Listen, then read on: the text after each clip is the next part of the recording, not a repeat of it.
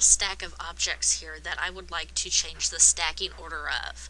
So you can see right here that we have this one is in the very front, this one's in the middle, and this one's at the very back.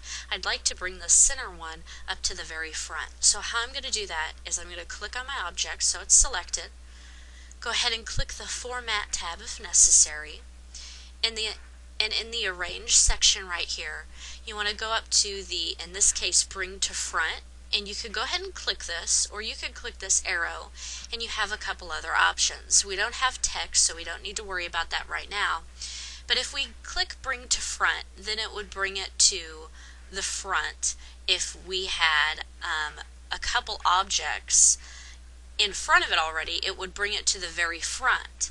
Now, however, if we click Bring Forward, it would only bring it in front of the object that's directly in front of it.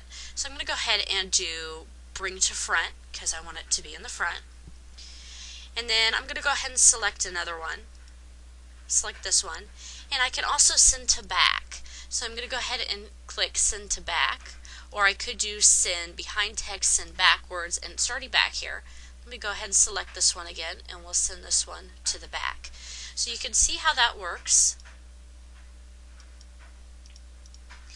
You could go ahead and experiment with these, and that's how you can arrange your stack of objects in Microsoft Word 2007.